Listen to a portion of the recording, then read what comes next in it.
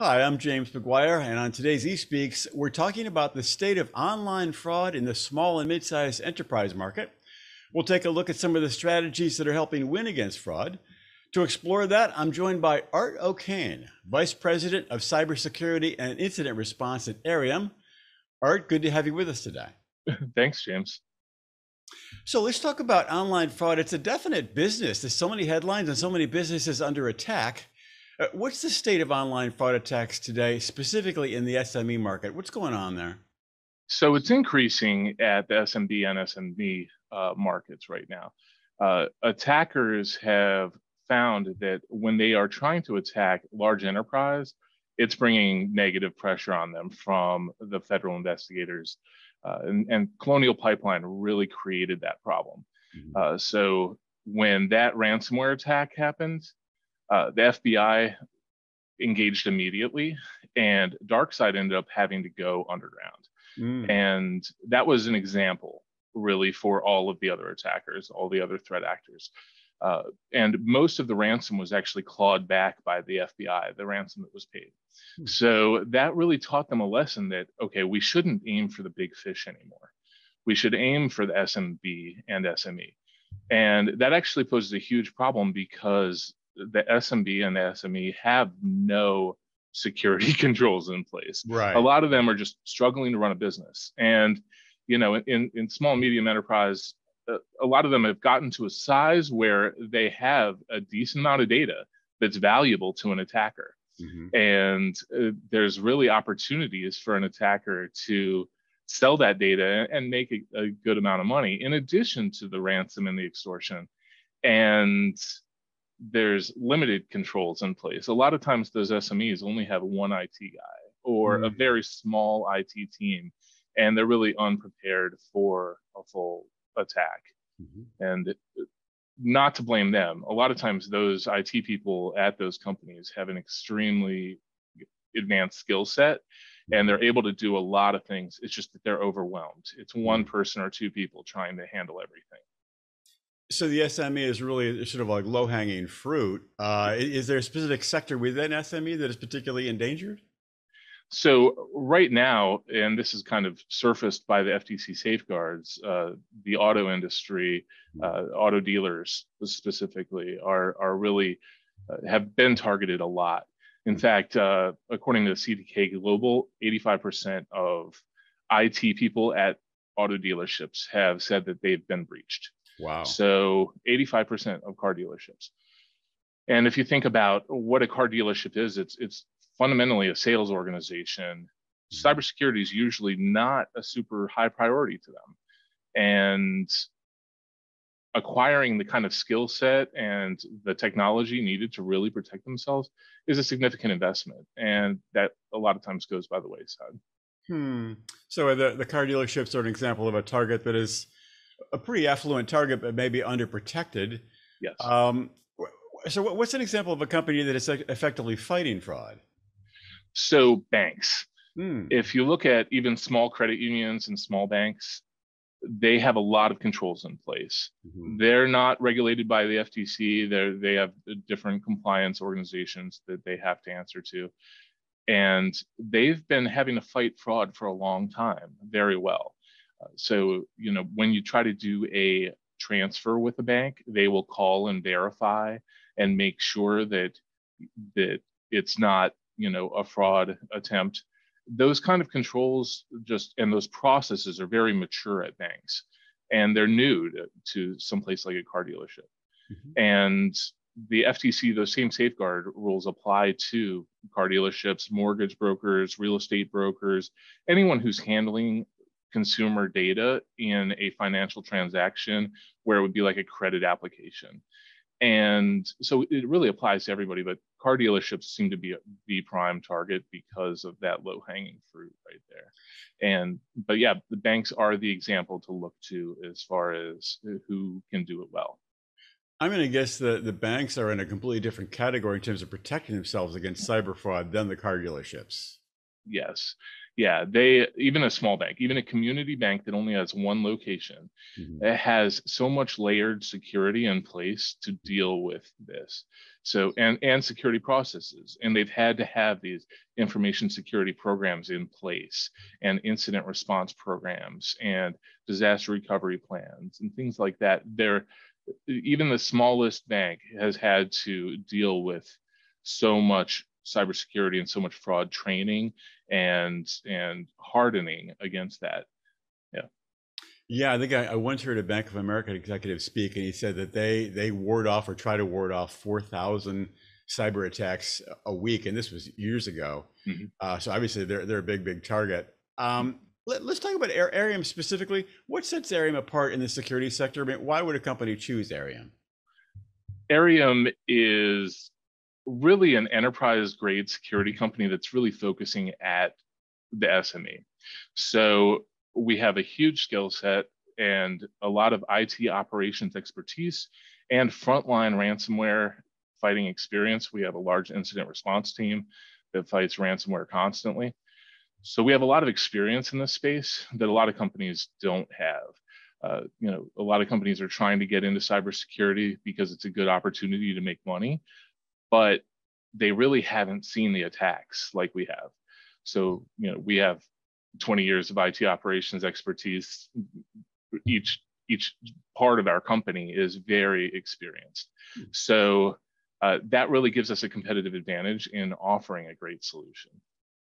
So if I'm hearing you correctly, it's almost you're trying to offer the upper level protection, the large enterprise protection to the SMEs.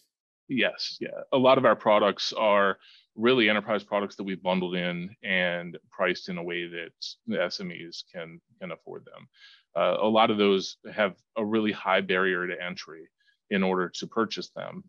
Just the amount of licenses you have to buy, a minimum purchase quantity, that kind of thing. So we're handling that in order to give a better product to our clients. And whether it's IT operations, cybersecurity, and digital transformation, we're picking up that solution and trying to bundle it and give the best solution to our clients.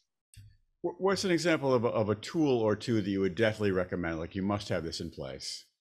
Well, MFA always, but and there's so many great solutions. Duo, Okta, even if you're using 365 and you're just using multi-factor authentication through Azure Active Directory. There are so many great ways to do MFA, but without that, companies are really naked nowadays. So that's just a bare minimum hygiene. And then good cloud backups of all critical systems. And this is something that's really honestly rare. A lot of companies just think that a local backup is good enough.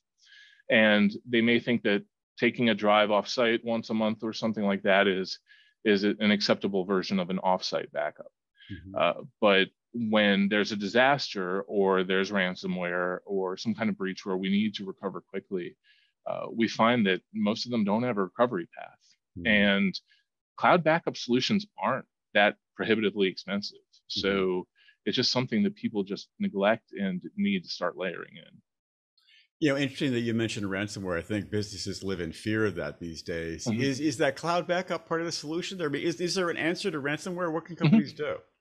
Yeah, so I think that there's always going to be a way that an attacker can get in, and there's always going to be a way that an attacker will be able to leverage malware such as ransomware in order to compromise data.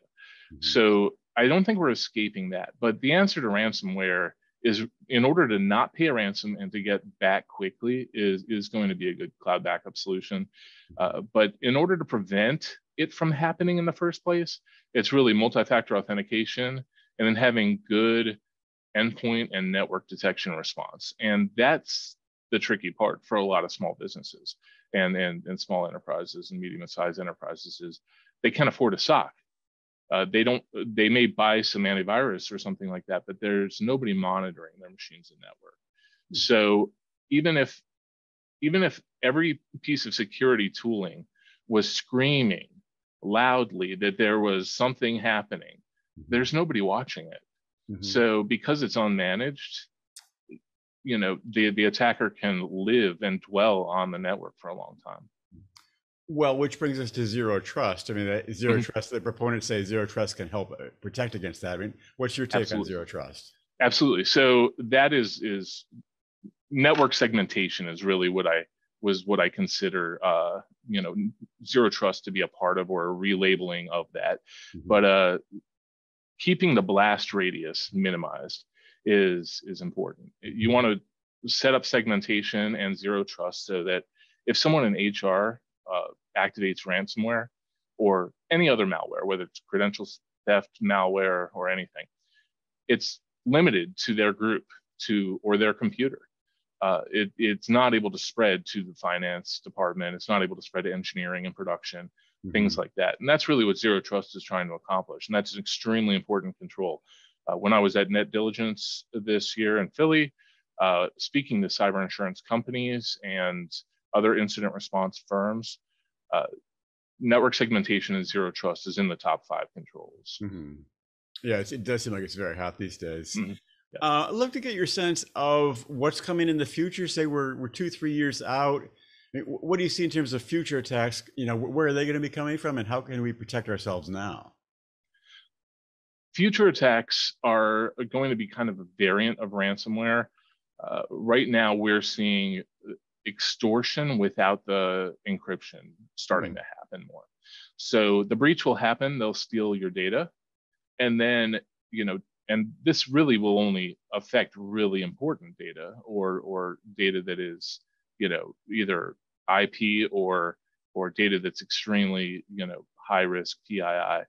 But without corrupting the data, taking it and saying that they're going to sell it or breach it if they're not paid. So it's the extortion portion of the ransomware engagement without the actual encryption. And so that's on the rise right now. And that may be because of Colonial Pipeline, because of taking down something big had negative effects. We've also seen that hospitals, when they've had ransomware, it's had devastating effects to hospitals. Some of them have been down for a long time, and it's affected patients' ability to get medications, things like that. So because of that, I believe that attackers are going to use more of an extortion approach without the actual corruption. But there's always a chance they could come up with some new variant of attack completely that is just not even related to that. But they're making a lot of money with ransomware, and extortion is just another way to say, give me your money in exchange for your data. Yeah, I mean, is there a particular protection you recommend against extortion like that? So that's the tricky part, is you can't really, where ransomware you would restore from a backup or a cloud backup. Right. With extortion, you don't need to restore. You still have your data. But they have it, right? Yeah, the only thing you can really do is prevent at that point, and that's really difficult. That really means that your company has to be on everything as far as security. It needs to have network detection and response, endpoint detection and response, MFA, zero trust. It has to have all the controls in place in order to deflect the attack in the first place. What about the idea of automation and/or AI? I mean, I've heard mixed reports on that in terms of cybersecurity. Some say, oh, it's really just in its infancy. Others say, oh, it's absolutely necessary. I mean, where do you come down on that? So I think it's extremely exciting right now, because there are companies like Deep Instinct that are using AI platforms for their endpoint protection, and they're very sharp. They're very sharp as far as the ability to detect really behavior. So I think that that's going to be a part of every day very soon. I think that it's going to be a necessity to use AI. Right now, for instance, the obstacle of building a SOC, that's highly human expense. You're paying a lot of high wages for people in order to monitor and watch things. If that can be automated, and if that can be supplemented with using AI and machine learning, then a SOC of 20 people could become a SOC of 1, and just validate what the machine is telling you, that kind of thing. That could be huge. Yeah. Right. True. I've also heard that as well in terms of the employee headcount going down. But somehow I think that with the complexity of the attacks, even with AI, the headcount may not go down after Mhm. all. Mhm. Yeah, I think that we will see all companies, all cyber companies growing in the future here because, uh, especially with things like the FTC safeguards that are coming out, it's imposing more requirements on companies that have never had to take on that tech. Mhm. So there's going to be more demand for people to do that. Mhm. So I think the headcount is still going to be there. It's just that now the volume is going to be so much higher. Mhm. And that volume is going to have to be supplemented with AI. Art, I think you said it. It's a lot of interesting stuff. It's going to be fascinating to watch the sector change in the years Mhm. ahead. Thanks so much for sharing your insight today. Thank you.